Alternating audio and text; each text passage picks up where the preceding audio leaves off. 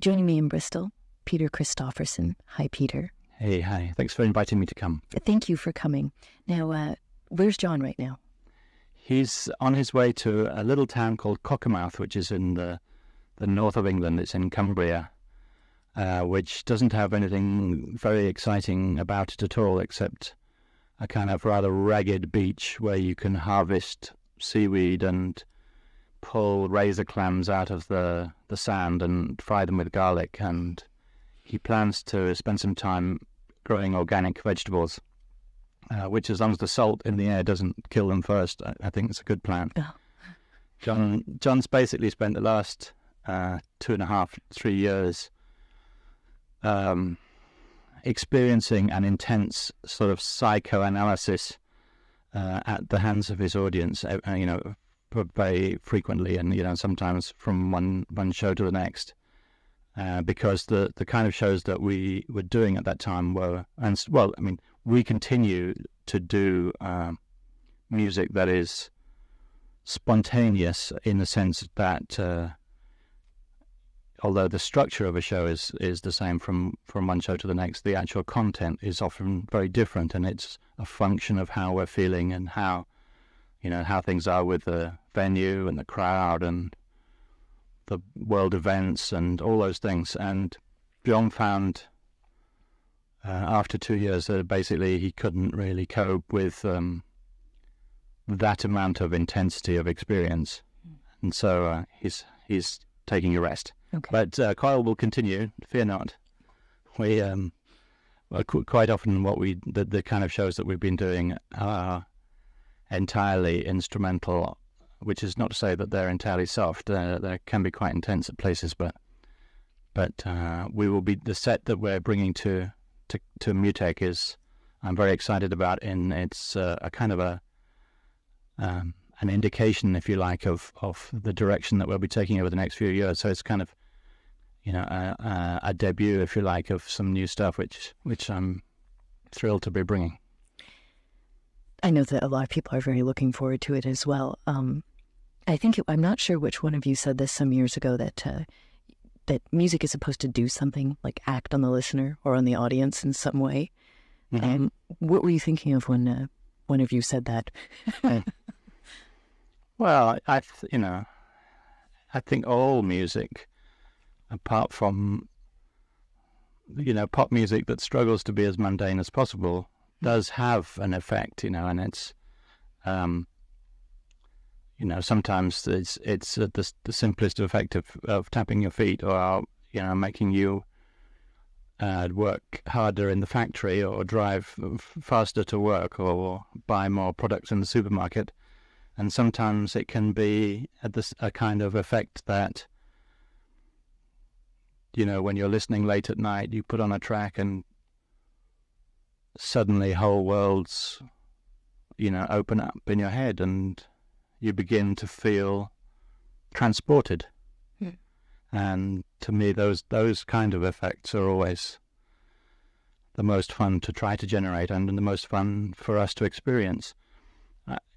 When my whole motivation for making music with Coil was to find or to acquire the music that I couldn't buy anywhere else, the music that I wanted to listen to late at night. And some people just in the past few years are beginning to, or maybe I'm just beginning to find that those CDs that begin to do that for me a little bit, but by and large it still continues after 20 years, as I'm still making the kind of music that I'd want to be tuning the dial kind of almost at random, at 1 o'clock in the morning after I've had a hard day at work and I've, had 20 minutes in the tub, and I get into bed, I put the radio on and I'm tuning the dial, and I suddenly come across something that takes me elsewhere. And those moments, those moments are the ones that we all do it for, from my point of view anyway. And there's a lot of underside of the soul being explored in a lot of Coil material. And some of this goes back to a lot of ideas that lived in Throbbing Gristle and Psychic TV. And when you and John broke off from psychic TV, which already had its own sort of interest in ritual and magic. Mm-hmm. What did you want to do differently than what was going on there? Well, with psychic TV, we were very interested in the way that people were beginning to use sort of religion and spiritual ideas to, I guess, make changes in their lives in a sort of tangibly different way from evangelistic Christian or Muslim preachers that were at that time, becoming much more prevalent and much more noticeable and kind of louder. And we were interested in the fact that if you were conscious of the kind of things that those cults were doing, and you were brave enough to try and use them for yourself in the opposite way, in other words, as a kind of deprogramming and a kind of liberation, that you could learn things about yourself and about the world that were positive and useful and were not fundamentally aligned in the direction of the control of the masses or the congregation, okay, and the bending of their will to the whims of the guy who was in the pulpit. And we felt that was definitely a bad thing, and that people should be thinking more carefully for themselves about spiritual matters and taking the responsibility for their own development. Now, that was fine and good as far as it went, but somehow along the way there, we kind of fell out with Genesis PRH, who at that time we were working with, and he, I think, had aspirations to being a leader of some kind, and John and I felt that leaders were not what we needed. We needed more congregation. Yeah. So that was kind of why we fell out. But to answer your question more directly, when Coil started, it was basically John's idea, and he felt that there were lots of musical things that he wanted to explore, and I was happy to sort of help and provide kind of technical and musical side of things. And it was only after a year or so that we started to think, well, what are the issues that we think are important for people, and that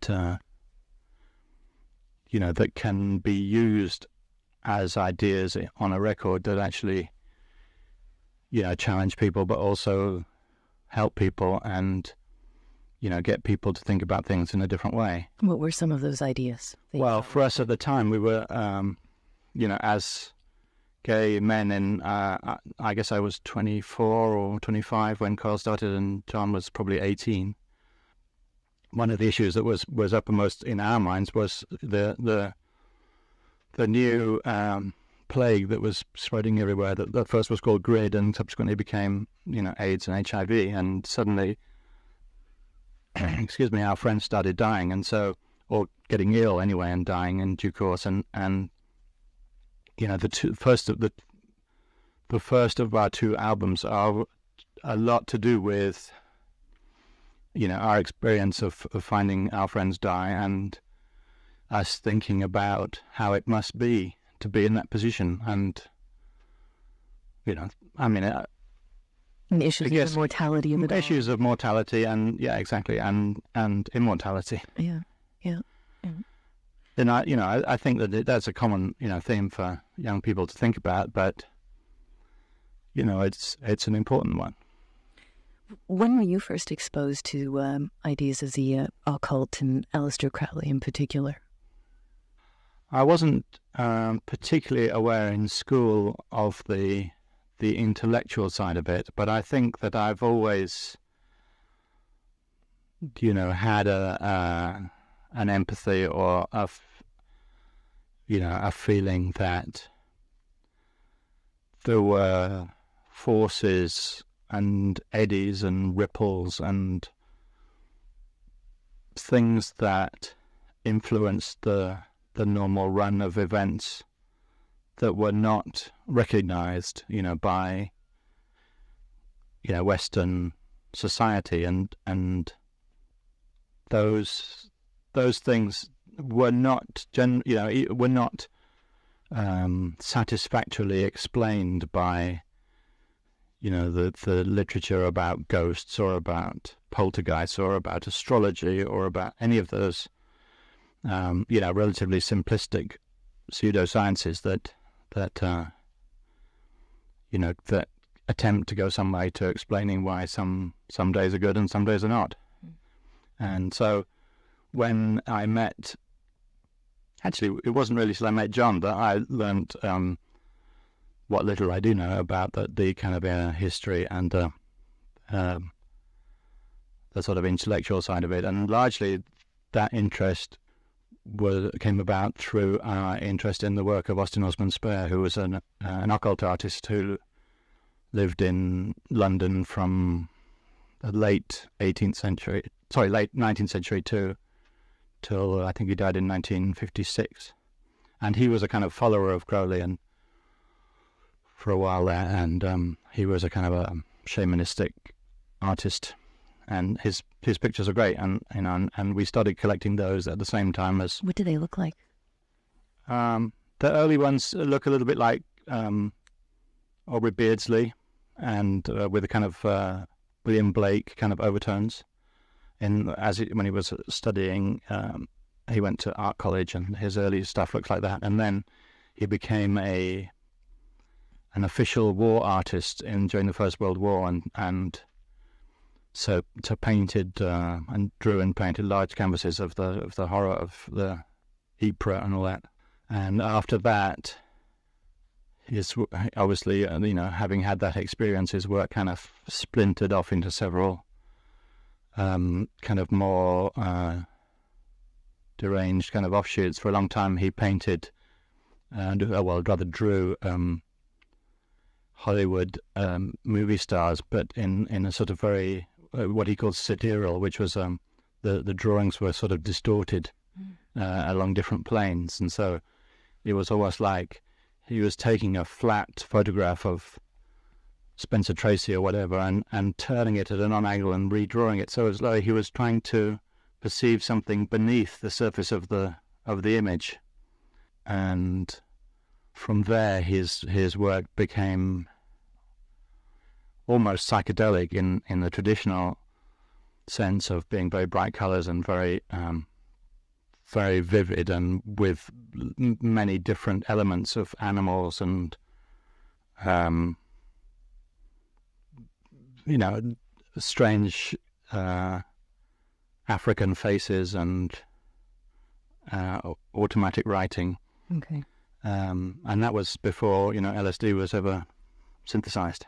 So he was the kind of the one who opened the door to my interest in the sort of classical occult tradition, if you like. And in fact, to this day, I wouldn't regard myself as any kind of an expert in that, but I do think that the whatever it is, the 9/10 of the brain that we currently don't have an explanation for, is continues to work. Still it's doing stuff. It's just we haven't learned how to train it to do what we want. And in 100 years' time, maybe people will figure that out. Putting all these ideas into a sonic sort of context and a song context, it poses, several challenges. What are some of those challenges? Well, it's never been our intention to kind of proselytize or to kind of preach or to try and say to people, wake up, you need to be thinking about this occult thing, or you need to be, protesting against the use of, dolphins in war or whatever. We've never been great agitprop exponents, but at the same time, the music that we make comes from, as you were saying before, a kind of the part of the soul that's not normally on public display. And so it's inevitable that the subjects that interest us are going to bubble to the surface and to be sources of, for John, the sources of words, and for me, they tend to be more sort of sources of atmosphere or mood that, goes through phases of being angry, calmer, introspective, depressed, happy, sad, So I tend not so much to contribute to the words, but more to the actual flow of the sound, if you like. Okay. So it's not that we actually try. I mean, I think it would be more or less impossible to try and take those things that we were just talking about and sort of reduce them to a couplet. Well, I certainly don't have. No, but there's things like psychoacoustics, right? And even the Music in the Dark project. I mean, if sensory deprivation, causes all kinds of sorts of audio things to happen that might be in line with a lot of these ideas as well, right? Yeah, that's true. I think with the direct connection between frequency and physical response was something that we investigated in Throbbing Gristle quite a bit, and had large speakers and audio systems that went beyond the normal range of a regular PA or hi-fi.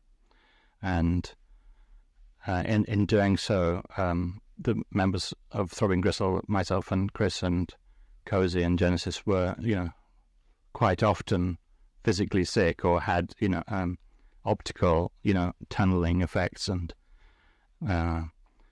things that could be regarded as probably not very good for one's health. Yeah. And so when Throbbing Gristle was terminated in the early 80s, I sort of felt that I'd done that, and I was more interested in the more subtle things that you could do with sound, and the way that, for example, harmony, or the lack of it, can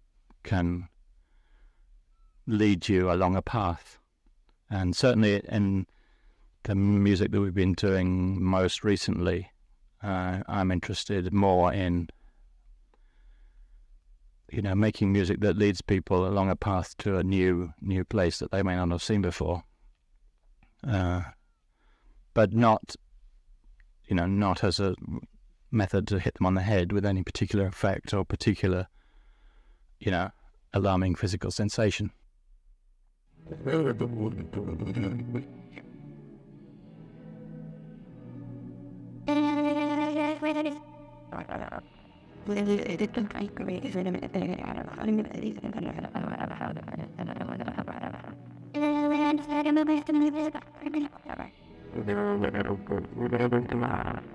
You don't. A friend of mine's just committed suicide.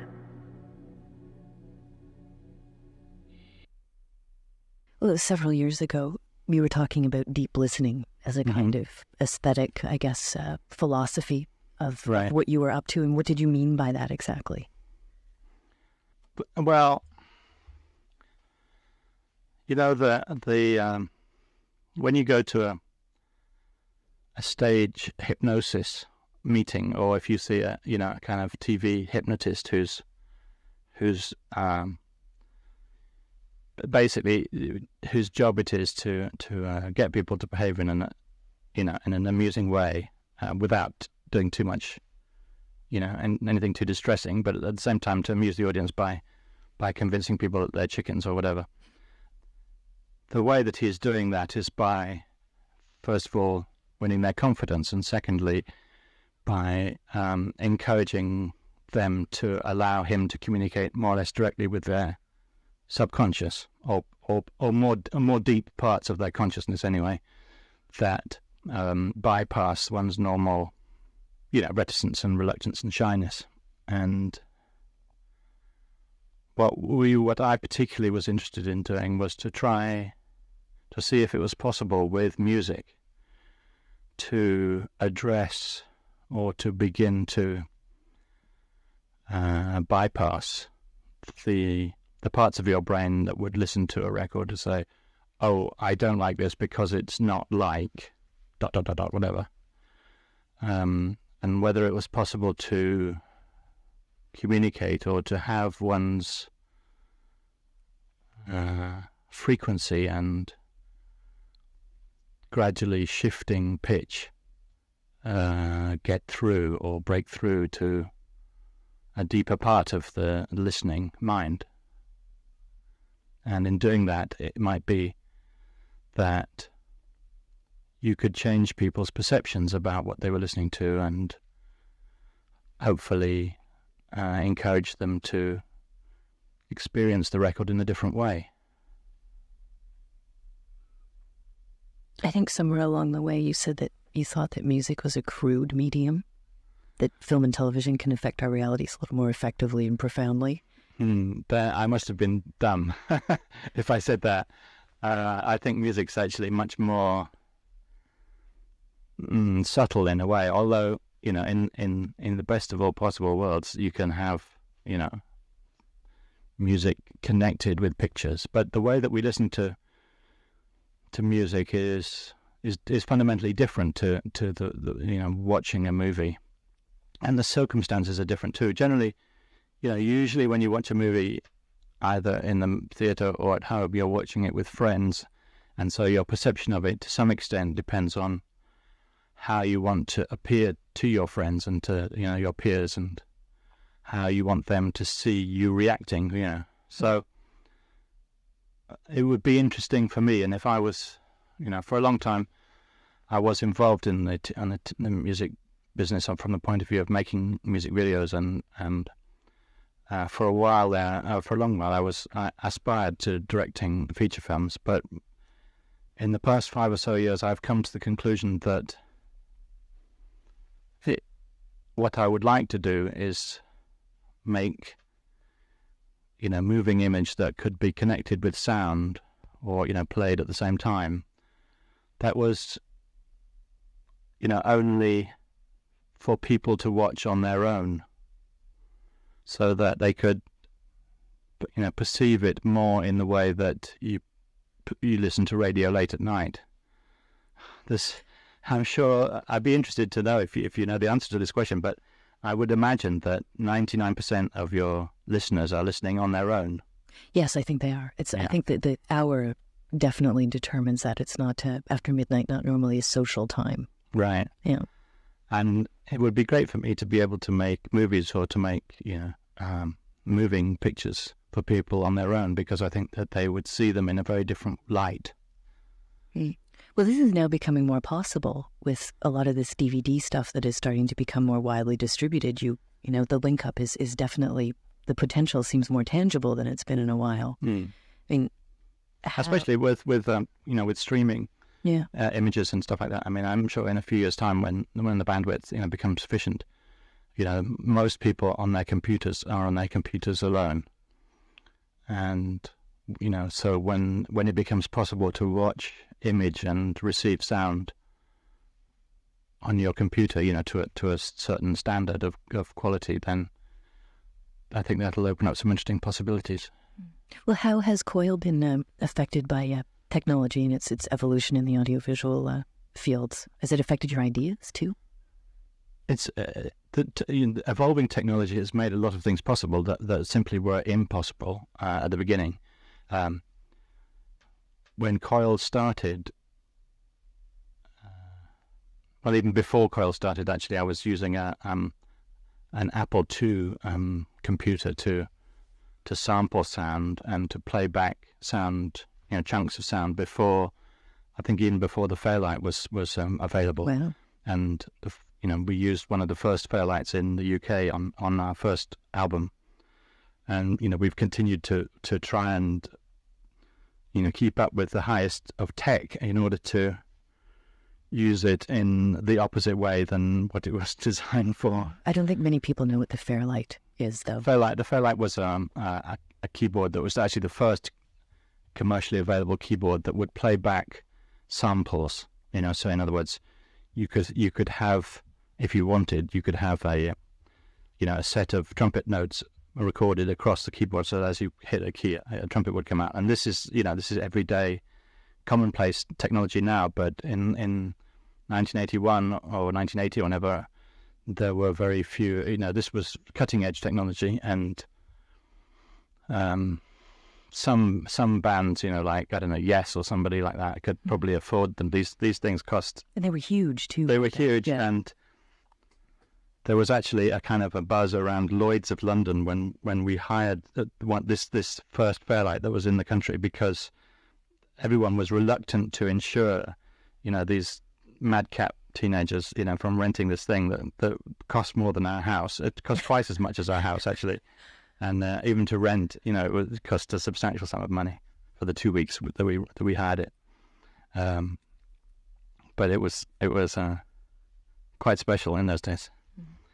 And more recently, the advancing technology, is only because of advancing technology that we started to play live. Because up until 1980, although you could have samplers, and everybody has a keyboard sampler nowadays, the technology didn't really exist to have the control that we wanted to have over the structure of a live performance. In the past few years, a company out of Berlin called Ableton, who make a program called Live, which allows you to have predefined units of sound, but to spontaneously control the way that they come out, and the sequence and the order, and the style and the way they sound. And so it's for the first time, for someone who's basically not a trained musician, you can actually control the flow of frequency and sounds and beats, or pulses or whatever, at that moment, at the moment of creation. But at the same time, it's still working with predefined units that you've devised in the studio, or that you've recorded yourself. So we never wanted to ever be a kind of band that basically shows up on stage and plays the CD and just sings along, or mimes to the music, because we didn't see the point of that. It was not a live performance, although many artists do that today. Can you describe your sort of ideal live setting, which, from what I've been reading, also involves some pretty elaborate performative elements as well? Well, I don't think there's any such thing as a perfect live setting. Is that a live performance is really just a moment of communication between two people. The guy on stage and the person in the audience. And I've been saying now for a few years that it would be great to be able to busk, like a busker on the sidewalk or in a subway station, with electronic music, because it would be the opposite of what people would expect. And the very idea of taking synthesizers and especially modular and antique kinds of synthesizers, which are what we often use, into a subway station, would be ridiculous and impossible and bizarre. But it would be fantastic to be able to go with a power bug, down onto the subway and actually make the kind of music that we make, which is sort of using all kinds of different sounds and trying to get people to think about sound in a different way in that setting. So I don't think that there's any such thing as a perfect live experience. What we always try and do is to kind of confound people's expectations and help people to as I was saying before, to lead people along a path and come with us to sort of see a different place than is the place that's inside us. Well, are there any performances that rank among effective, or that you think were effective that way? Well, each of the little sub-tours that we've done in the past 2.5 years, there's basically sort of four phases, if you like, that we went through. That the first one was very kind of electronic and dark, and we first played that in a church in Barcelona for the part of the Sonar Festival, and there was kind of a riot because they hadn't estimated the amount of people that wanted to come in, and so this church, this very beautiful kind of 15th century stone church right in the little piazza, or whatever the Spanish for piazza is, was kind of transformed into this kind of sweaty, kind of heaving, dark kind of mass, which was great. And I mean, people had a fantastic time, and there were all these kind of topless men and women of various sort of Spanish types who are kind of going bonkers. And it was really, really good. And then the second phase that we did, we performed actually in Moscow in September, I think about a week after 9/11. Mm. We actually saw the 9/11 tape from a hotel room in St. Petersburg, which is weird. So that aspect of the show was more this kind of a sort of stepping stone. It had songs in it, but they were quite electronic and challenging, if you like. And the next phase was what we did last spring, which we took around Western Europe, and the best show of that was definitely in Bologna in Italy. And this is a cheap plug. We are actually releasing a DVD of that show because we had some great camera shots, and PS and Massimo Black Sun Productions were with us and were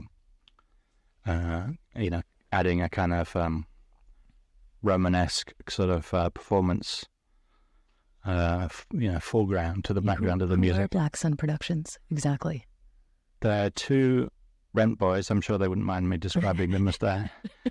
From Zurich one's from Zurich in Switzerland and one's from Italy, and they're a couple, and they just finished building actually a bar for the artist Geiger, who designed Alien and stuff like that. Mm-hmm.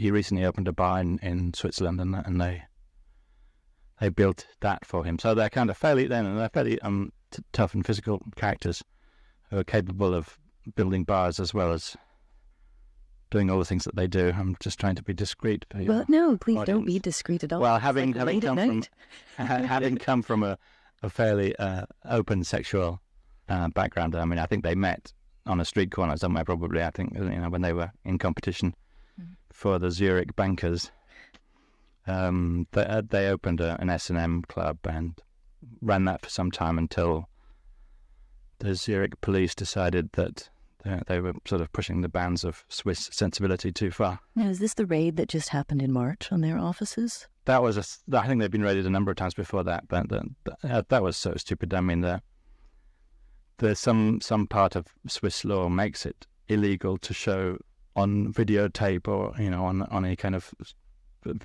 video a man taking a pee, and one would think that was a relatively harmless thing that you see on, at any rate, late night, kind of blooper video shows and home video, it's not really the most shocking thing in the world, for goodness sake. And that was the reason that somebody mailed them some videos like that, and that was the reason for the latest raid. Mm. So what did they do for Coil then on the stage? Well, they were being relatively static and self-contained and interesting looking. I mean, they're both and they're both very handsome young men, and they're just something nice to look at. We're not particularly in the business of making sex shows as such, but you can, in the context of what is conventionally thought of as being a sort of rock sort of show, just the fact of having two utterly unashamed and thoroughly well endowed young men standing on the front of your stage in front of your performance, it does change the perception of your audience and makes them question whether they're feeling comfortable or uncomfortable, aroused, shocked, whatever, and it's interesting to to push people's preconceptions as much as possible. So they're part of the third phase of... They were part of the third and the fourth phase. The fourth phase, which took place last autumn, was around Eastern Europe. We started in Scandinavia and went down through Poland, through Gdansk. We played in Gdansk and in Łódź and Czechoslovakia and Hungary, and down through all those parts of the world. And although the music that we were doing was fine and was kind of development of the spring show, and the Black Sun guys they had costumes that it's rather difficult to describe. They had sort of pointed hats that in some way were a little bit like Ku Klux Klan, but they were black and more. They had TV aerials coming out of the top that were actually Austin Osman Spur sigils, and so they came on looking like kind of very pointed sort of chimneys or something, and then at a certain point in the show, parts of their costume, were removed to reveal them as naked, and Massimo read a very touching poem in Italian by Pasolini at the beginning of a song that we did about Pasolini called Ostia. And so that was, intense in a different kind of way. But the experience that we had of traveling down through Eastern Europe was in a way quite depressing, because, although on the surface the trappings of communism have gone, people now are in a position to, vote for the people they want, and to have, commercial freedom and to do all that stuff.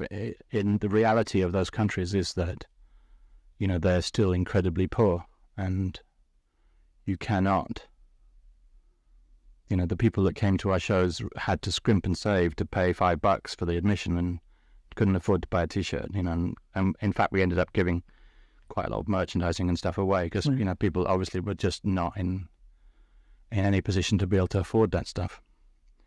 And that's quite, coming from the West, it's still shocking to see people that you think were part of the EEC and all that, it's not being able to afford a T-shirt or a CD or anything. So it was kind of a, it was a bit of a shock for us in a way.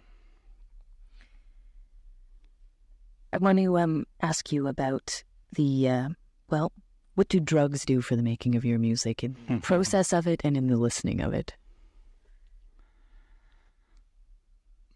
I would be lying if I said that I wasn't interested in taking lots of different types of drugs in order to have different types of experience. But having said that, I think that there's no point in repeating a drug experience just because you're bored. I think that you can have one psychedelic experience of whatever kind it is, as long as it's, in a safe setting and in a positive setting, and that's all you ever need to know to go to that place again. We have done records that refer directly to different kinds of molecules, and many of which, are not illegal and also not available, because we have, friends and know people that, in the past have made those substances available. I think the repeated use of chemicals simply to avoid some part of reality that you don't like is really a waste of time, and it's just as it is to repeatedly get drunk.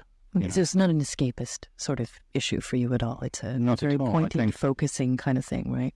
I think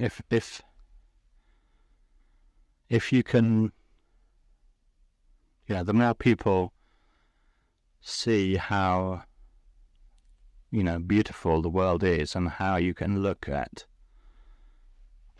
an ice cube or a tulip, and be moved to tears. I mean, that sounds dumb, but I believe that it's true. You can look at something that we ignore, and if you look at it carefully enough, it can become the most beautiful thing in the world.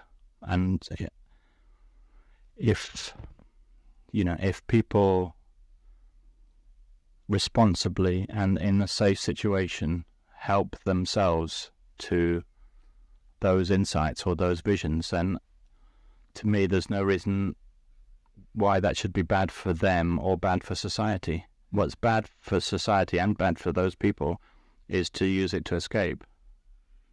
And it just seems like it's a shame to me that we're not in a position to be able to make part of that enlarged vision of the world part of our educational system. It seems to me that by the time we get to 12th grade or whenever it is that you're close to being an adult and intelligent, there should be like a drugs 101 or something, where people in a safe situation can learn more about themselves and about the world. And people should not have to go down to bad parts of town and buy bad things from bad people. And junior chemists. Yeah. Exactly. Yeah. Well, we just, society has some things arse about face, as they say. Can you say if there are, or is a certain drug that you found to be incredibly insightful musically for you? I don't think I could name one in particular, just because I think I personally am first and foremost a visual type of person. I think that my most, my deepest artistic drive is in the creation of pictures, whether they're pictures on a piece of paper or on a TV screen or in your head. And so, I have in the past had psychedelic experiences, but my memory of them is first and foremost of the way that my vision of the world changed, and not so much in terms of hearing, the symphonies of lights or smells or whatever, you might have, that are musical in form.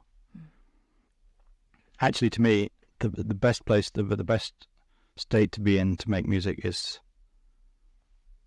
early in the morning, when you've woken up and you've been for a walk in the fresh air and you've had some juice, and you're feeling fresh and completely in the now and the present and not under the influence of anything. Generally, if you even alcohol, anything that you take tends to dull your hearing, first of all, and also the creative process. So those times when we have recorded music under the influence of alcohol or whatever else, 9 times out of 10 there are things that I would have done differently, had I been completely myself.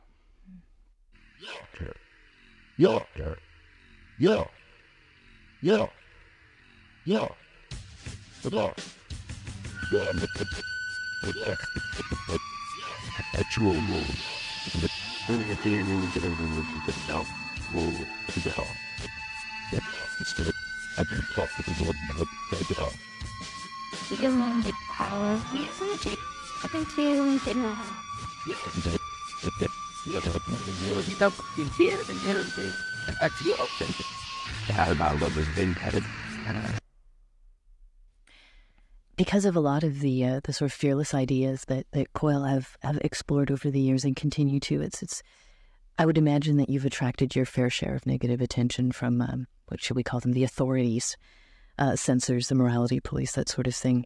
Are there any examples of this?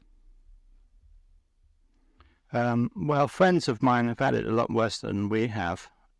Genesis, for example, was put in a very difficult position in the early 90s because a TV program on English TV claimed, or people in that show claimed, that he was doing all kinds of stuff that he wasn't in fact doing, and a few smaller things and lesser important things that he actually was doing. And as a consequence of that, he decided not to return to the UK and sort of emigrated to the US for a number of years, and was vilified in the English press, and had all kinds of personal and difficulties with his house and his possessions and being confiscated and stuff like that. So John and I have been relatively lucky in terms of it not happening to us directly, but it does happen. Some friends of ours who, for example, Mr. Sebastian, who was a tattooist who tattooed all of us, I think, and introduced us to body piercing before anyone knew what it was, got into trouble in the mid-90s, and there was a famous case called Operation Spanner, which basically got him and some friends of his into a lot of trouble. They were in prison for a long time as a consequence of something that they were doing that was entirely consensual and didn't involve. It was completely victimless, but because the social mores and the public position that the tabloid press took at that time, it was regarded as something that they should not be doing to themselves. And the outcome of that was that several of his friends committed suicide in prison, and he subsequently died, you could say of a broken heart or whatever, but, he was certainly, his life was ruined by these people that did that. So, on the one hand, I'm sort of angry about, those parts of society that do not seem to be making kind of fair and reasonable judgments about all kinds of things, from sexual behavior to, drugs, as we said, but also, to the, foreign policy of the USA, to all kinds of environmental issues. And it's easy not to be optimistic about the state of humanity when seen as a package. And the only way to be optimistic, and the only way that, I hope that Coil's music is optimistic, is because it's communication between me and you, and it's a communication between the performer and the man or woman or boy or girl who's sitting at home listening to the radio late at night. And it's those things, it's that communication that's important. There's been some fairly long gaps between studio recordings by Coil, and the ones that have come out have been very limited edition and sort of limited circulation as well. So you've been sort of avoiding the regular conventions of releasing material on labels with certain, regular normal distribution and licensing deals. What's been behind that? I think business ineptitude, mainly. We've quite a number of times we've come close to being signed by majors, and the most well known of those was. For a long while there, we had a great relationship with Trent Reznor of Nine Inch Nails. Yeah, it was supposed to be a record. He was kind enough to give us loads of studio time and assist us financially, and we were bullish enough not to ever deliver the record that we agreed to deliver to him, and we still hope to do that. But it's like we were saying before, we don't, because the music that we make has to come from the heart. As soon as you take money for it, it feels to us like it's corrupted in some way, and that sounds dumb, because why can't we get it together to be commercial, but we still aspire to finishing that record, even though it will have taken 10 years. And the tapes have got some great material on them. That occasionally little bits of it leak out. There's a track called Cold Cell, which is on the Russian record that we sent over there. The double, the golden hair. Right. Yeah. And that's kind of a compilation of things from all kind of different periods. But that track was recorded in New Orleans in Trent's studio. So there's all kinds of things that are still awaiting release there, and hopefully, if Trent's still talking to us after all these years, then hopefully he will release it at some point. But it's not so much that we try and limit our accessibility, and in fact quite the reverse. So, we would like our records to be available to everyone, and now with the internet it's possible to, at any rate by mail order, to get hold of our records worldwide. But the problem with major labels is that they don't really know what it is that we do or why it is that we do it. And it's often not sustainable, sort of. Yeah. Exactly. And it's not like we've been touring until very recently at all, and we don't really have a profile, and it's just we're weird. Well, I mean, you certainly have an audience that sticks with you. Thank heavens. Gosh, thank heavens for that. Yeah, I mean, it does seem like we do. Although, also, having said that, the audiences that we were getting in Europe they certainly had a hardcore of people in their 30s and even, dare I say it, in their 40s. But also, there was a bunch of kids there too that seemed to enjoy it just as much, and had all the makings, it seems, of being new full-time fans, kind of thing. So hopefully, it's not age restricted in any way. It's much more about the philosophy or the point of view that those people have in common, even though some of them, like, are wearing black trench coats, and some of them are wearing, corduroy jackets and smoking pipes and stuff like that. It's a Coil audience is something to behold, I can tell you. Well, there are elements of it. I mean, I could imagine there might be some obsessive elements to a Coil fan. Does this ever become troublesome? Sometimes, but I don't want to talk about that. Okay. All right. The band's first North American appearance was August 2001. Why did it take so long? Well, actually, that was quite soon after we started playing. Okay, it was only like a few months after our first ever show. So that, in fact, it wasn't really long from in that aspect. It was long because, as like we said, the technology had only just got to the stage where I could go on stage, and know that I could play for an hour, and that all I had at my fingertips, all of the sounds and moods and things that I wanted to be able to use as raw material, but at the same time to be able to make a new performance, and a spontaneous and a performance that was tailored directly for that moment, and for me to feel that I was able to communicate those ideas and movements and shapes and sounds there and then, rather than just playing a backing track. Well, what will be the setup that you're going to bring to Montreal then for your Mutek appearance? Technically, do you mean? Or? Yeah, and Paul Sandra as well is going to be with you, right? Yeah, Paul Sandra is my keyboard wizard. He is going to be playing at least 2, if not 3, modular type synthesizers, as well as conventional keyboards and piano and stuff.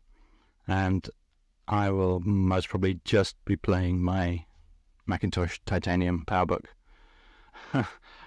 But at the same time, we have a fairly extensive video projection system that projects onto us, and as well as behind us, and the videos, although they're pre-designed, are actually made to fit different tracks, and it's not like wallpaper kind of video. It's like intentional. And what selections, like what music? Well, there's quite a lot of material actually we'll be playing is new. There'll be one or two. Okay. In fact, I'm hoping, I haven't actually talked to Paul Sandra about this, but I'm hoping to play a track of our first ever album, Scatology, which is, sorry, I'm lying. It was on Horse Rotovator. It's called The First 5 Minutes After Death.